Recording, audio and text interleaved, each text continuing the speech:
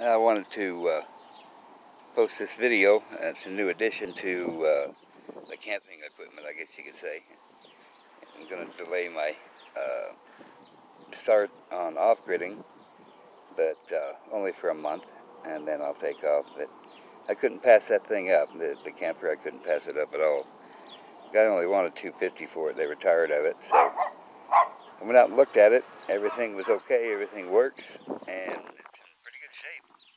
Pretty old, though. Here's a shot of the inside. It's I need to get in there and start cleaning it up. There's steps and all kinds of stuff in there that we just threw in just to get it on the truck and get it home. So looks like there might have been a leak up there at one time. I'll have to take a look at that. And then there's another one up in the corner up there that both the husband and the wife said that they had been fixed, so they just never painted the ceiling or anything. So we'll find out when it rains. We'll find out. Lap seal does wonders on everything. But post another video some other time when it's all ready.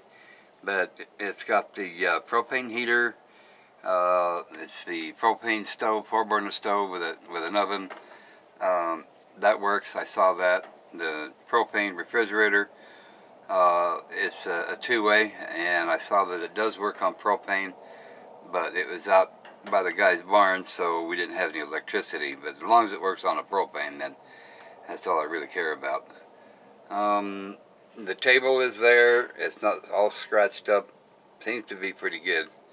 And then the bathroom is in this door right here. So it has a toilet, no sink, but it does have the shower in it. You know, with a water pan on the floor.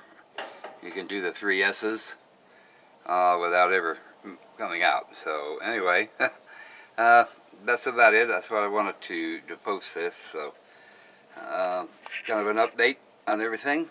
So talk to you again soon.